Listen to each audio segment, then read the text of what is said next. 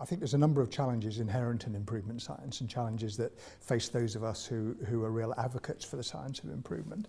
And the principal challenges that I see are how do you engage different communities in the science of improvement?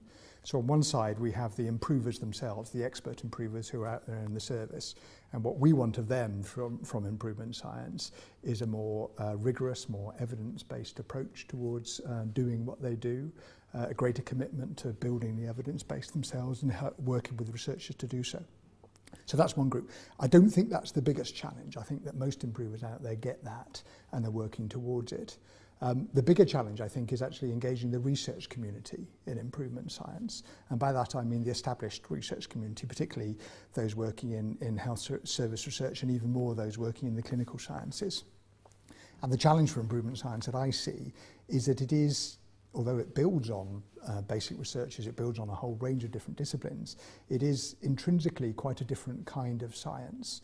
First of all, in terms of its applied nature, you can't do good research without being linked to practitioners, so it's the partnership between the two that's important.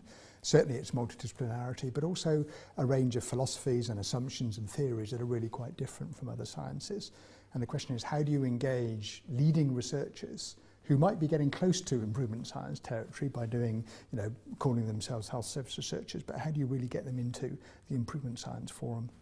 And that, I think, is the big challenge that's facing us. In my personal experience, it's selling improvement science as something that's practical, that's useful, that's about delivering better care for patients, better outcomes for patients, for populations, better health systems.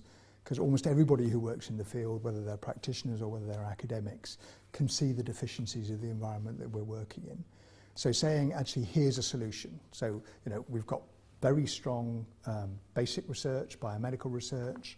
We've got pretty strong clinical research in this field. But in order to make a difference, to turn those good ideas into something that's useful for patients, we have to focus on delivery. And improvement science is a science that helps us to deliver better than we've delivered in the past. And when I frame things in that way to the various people that I'm trying to influence, it really seems to work. And I guess I'm particularly gratified that when I talk to what I call the big beasts, the big academic health science centres that we have in the UK, 3 in London, 1 in Cambridge, 1 in Manchester, centres who are world renowned in terms of the quality of their biomedical and clinical research. When I frame it in that way, they say, actually, yes, there is something missing from what we're doing. And I'm starting to see those kind of organisations really starting to engage in improvement science.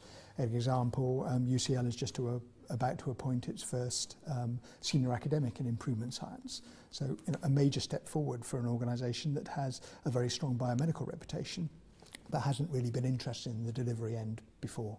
I think we're at a very exciting juncture here. I think we're at a juncture which could represent a paradigm shift in terms of how we think about research and how we think about practice and how we bring the two together. I think there's big risks in framing and promoting this challenge as an improvement science challenge, but I think there's an enormous gain, because there's no doubt that the health service, healthcare delivery is not short of good ideas. It's not short of evidence. The challenge is, how do you turn that evidence into something that's useful to practitioners, to people working in the service, whether they be managers or clinicians? How do you address that, what Cooksey called the second implementation gap? And I think improvement science provides an answer which other approaches that we've tried to do over the last 20 years have failed to do.